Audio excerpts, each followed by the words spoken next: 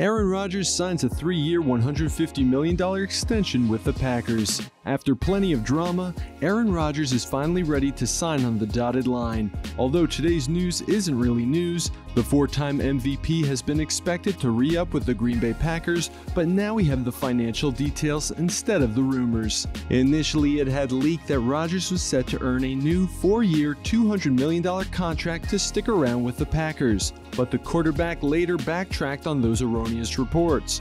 To be fair, the contract Aaron Rodgers actually signed isn't all that different than the numbers that had been previously reported. Instead of being a 4-year deal, it's a 3-year, $150 million contract. He still gets a ridiculous $50 million per season to stay in Green Bay.